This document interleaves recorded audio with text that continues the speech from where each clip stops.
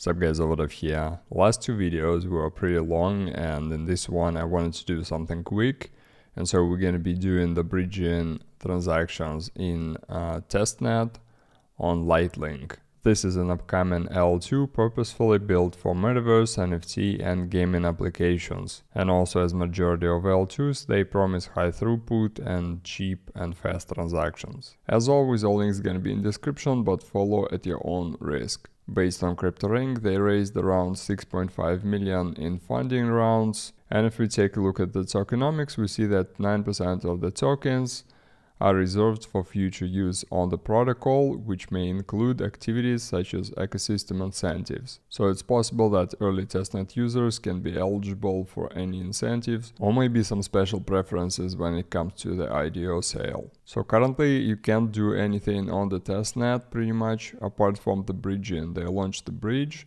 and now we can use it and provide the feedback. Also, it's worth noting that project currently only has Twitter. I think I was unable to find the Discord, but going back to the bridge, in order to use it, we'll need some Goerli Eth.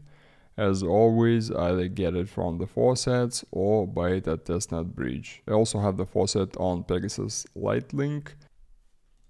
Let's try to get some ETH from that one, just to see how it works.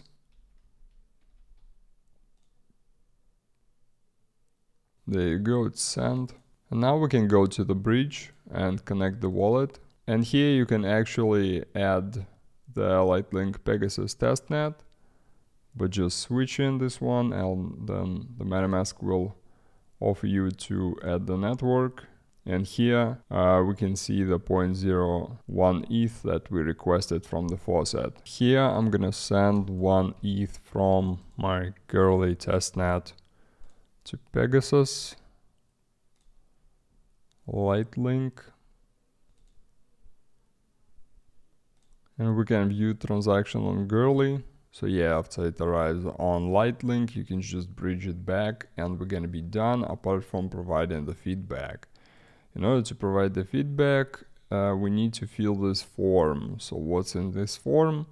Rate your experience. Then if you encountered any issues, you can write those below, attach some screenshots, then how easy it was to use, whether or not you use this in both directions, then you put your wallet, then some optional fields, and last one says please supply your Ethereum mainnet wallet address for recognition in any future incentivized participation programs.